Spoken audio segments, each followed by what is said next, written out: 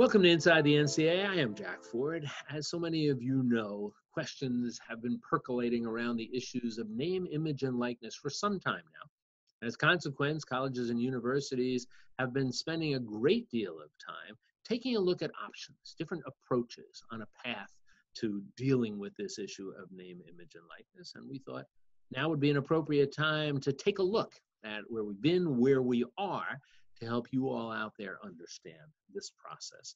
And we're delighted to have joining us Dan Dutcher, who is the Vice President for Division III Governance with the NCAA, and a good friend. Dan, it's always good to see you. Good to see you, Jack. So let's start to frame our conversation here by asking you to describe the process. What was going on and how we've gotten to the point we're at now before we get into some of the specifics.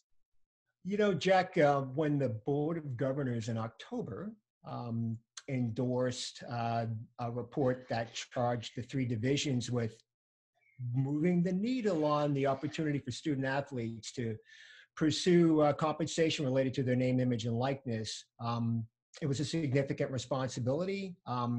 We established a review process that really, like typical NCAA policy initiatives, focused on our committee structure, but also we really tried to take advantage of input from our membership, and that's been a consistent theme all along.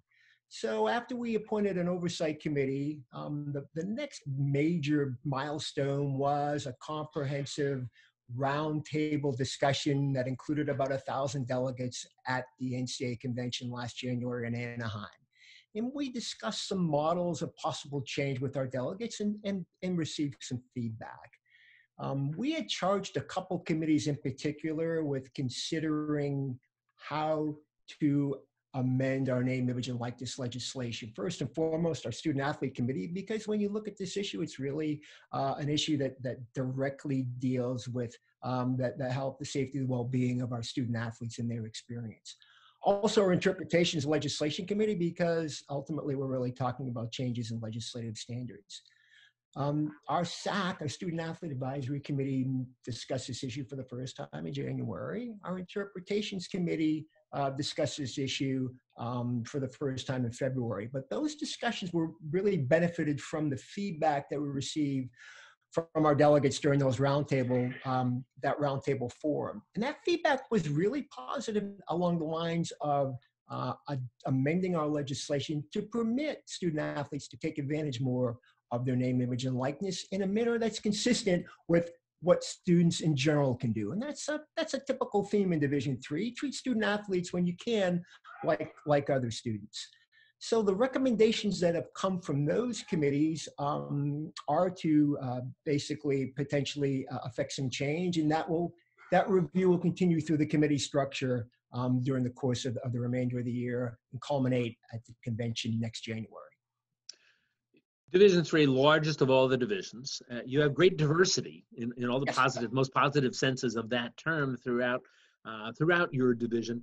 Understanding that, have you been pleased with the variety and the diversity of opinions and thoughts that you've received from the different groups that compose the division?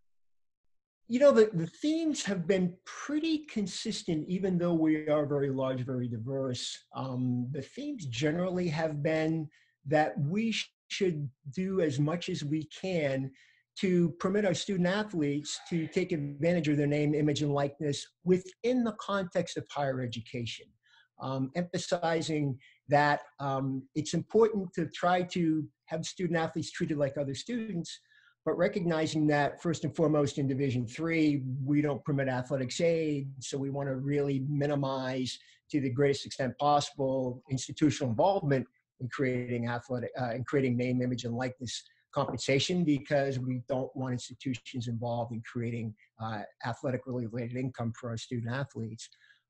There are concerns consistently about how we're going to do this.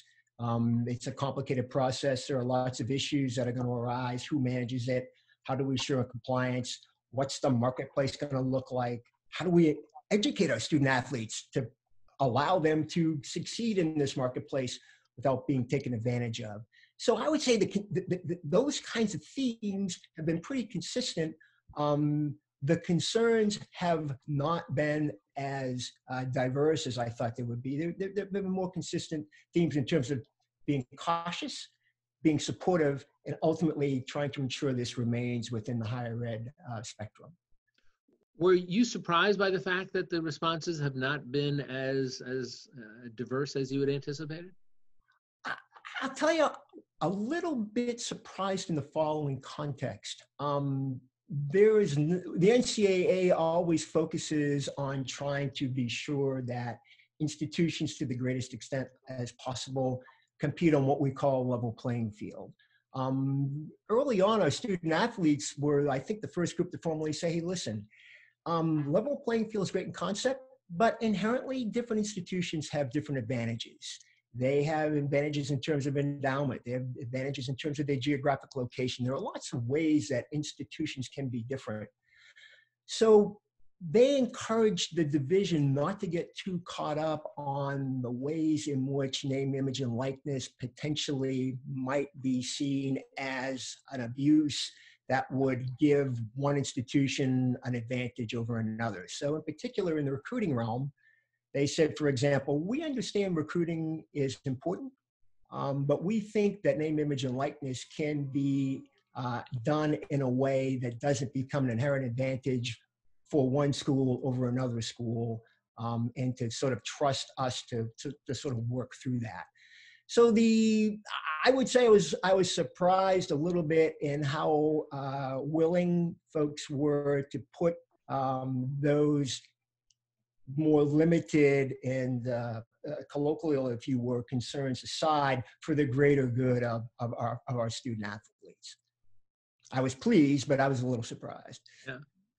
You talked a little bit before about the timing, what's been going on so far, and let's get us, if we can, to April, to the meetings that are scheduled in April. What would you anticipate will be coming out of those meetings? What should the expectations be of the Division III members in terms of what might be coming out of those meetings?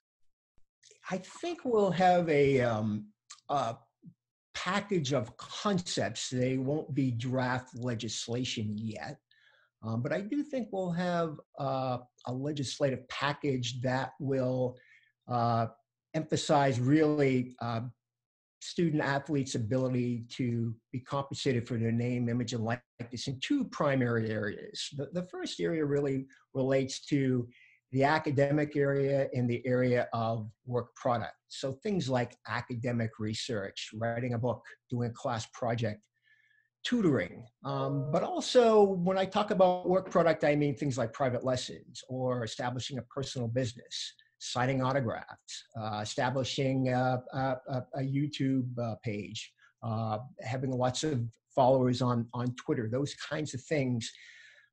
Historically in Division III, you haven't been able to include your status as a student athlete. This proposal would allow you to do that. Institutional involvement will be limited, though, to what institutions can do for students in general. The other area that would be opened up potentially on the permissive front would be related to endorsements. So being able to include your status as a student athlete in participating in commercial endorsements, being a brand ambassador, modeling, those kinds of things. A couple caveats on that would be, number one, it's got to be at the going rate. Number two, no active institutional involvement.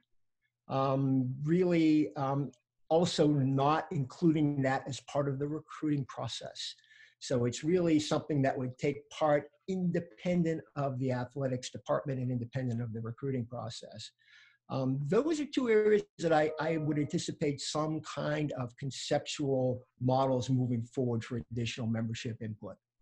So last question for you is, again, you've been deeply involved in intercollegiate athletics for many, many years and very deeply involved specifically in the Division III world. You and I have talked about this in the past, and I've often said, You know, I played, I was a Division I athlete. My children were Division I athletes. It were fabulous experiences for all of us. But I've always been so enamored of the Division III approach. Not that it's better than others, it's different, but I've always thought there's such great value to it. Right. That being said, and again, based upon your experience here, are you satisfied that the step towards modernization is still going to allow Division III to remain Division III, to preserve the value of what makes it the value that makes it so valuable in the landscape of collegiate athletics? Yeah, I really am. I'm really confident that these proposed changes wouldn't undermine the essence of what that D3 student athlete experience is about. I really think this is emphasizing additional opportunities for student athletes like those that are available to other students. There'll be a lot of educational value created by student athletes being able to take part in some of these activities.